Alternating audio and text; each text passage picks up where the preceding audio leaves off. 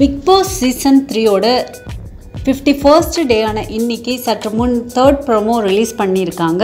அதில் என்ன தான் பேசுகிறாங்க அப்படின்னு கேட்டிங்கன்னா, ஆக்சுவலாக ரீஎன்ட்ரி கொடுத்துருக்க வனிதா வந்து வீட்டுக்குள்ளே இருக்கிற ஒவ்வொரு ஹவுஸ்மேட்ஸையும் கிழின்னு கிழிச்சிட்ருக்காங்க.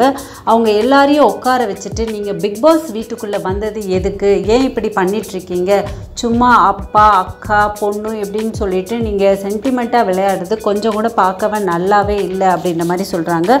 அதோடு மட்டும் இல்லாமல் டைட்டில் தூக்கி உன் கையில் கொடுத்த மாதிரியும் அதை தூக்கி நீங்கள் எல்லாரும் தர்ஷன் கிட்ட கொடுத்த மாதிரி இருந்துச்சுன்னா அது என்ன நல்லவா இருக்குது அப்படின்ற மாதிரி கேட்குறாங்க. அதுக்கப்புறம் தர்ஷனை பார்த்து ஃபர்ஸ்ட் ஆஃப் ஆல் உனக்கு வந்து பிச்சை போடுறது உனக்கு வேணுமா அப்படின்ற மாதிரி கேட்குறாங்க. அதுக்கு தர்ஷன் சொல்கிறாரு, இல்லை வேண்டாம் அப்படின்ற மாதிரி சொல்கிறாரு. இது வந்து சிம்பத்தி ஷோ கிடையவே கிடையாது, மிஸ்டர் மெட்ராஸும் கண்டிப்பாக கிடையாது அப்படின்ற மாதிரி சொல்கிறாங்க. அதுவும் இல்லாமல் எல்லா ஒவ்வொரு ஷோ நடக்கும்போதும் சேரனும் லாஸ்லியாவும் அப்பா பொண்ணுன்னு சொல்லிட்டு இவங்களுக்கு மாற்றி இவர் விட்டு கொடுக்குறதும் இவருக்கு மாற்றி இவங்க விட்டு கொடுக்குறதும் இந்த மாதிரி தான் ஒவ்வொரு ஷோலையும் அவங்க கண்டிப்பாக பண்ணிகிட்டு இருப்பாங்க.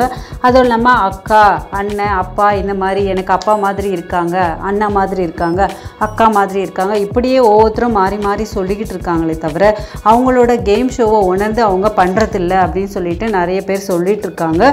இதெல்லாம் பார்த்துட்டு போன வனிதா வந்து அங்கே வந்து நீங்கள் இங்கே எதுக்கு வந்திருக்கீங்க அப்படின்ற மாதிரியும் சொல்கிறாங்க. அதோடு மட்டும் இல்லாமல் அக்கா அப்பா அப்படின்றது மரியாதை கொடுக்கறது, அதுக்காகவா விட்டு கொடுத்துட்டு போகிறது, இதெல்லாம் வந்து நல்லாவே இல்லை. அதுக்கு நீங்கள் விட்டு கொடுத்துட்டு போகிறதுக்கு ஒன்றும் இது கிழக்கு சீமையிலே படமா, இது என்ன அப்படின்ற மாதிரி கேட்குறாங்க.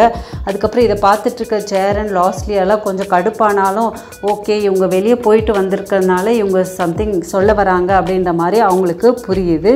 இதோடு இல்லாமல் வனிதா என்ன சொல்கிறாங்கன்னா, கொஞ்சம் செல்ஃபிஷாக தான் இருக்கணும், இதில் கண்டிப்பாக விட்டு கொடுக்கறதுக்கு இது அப்பா பொண்ணு அப்படின்னா நீங்கள் வீட்டுக்கு கிளம்புங்க அப்படின்ற மாதிரி சொல்கிறாங்க. இதை பார்த்துட்ருக்க நமக்கும் ஓகே இனிமேலாவது புரிஞ்சுக்கிட்டு அவங்க வந்து நல்லா பண்ணுவாங்க அப்படின்னு தோணுது. உங்களுக்கு என்ன தோணுதுன்னு நீங்களும் கமெண்ட் செக்ஷனில் பதிவு பண்ணுங்கள்.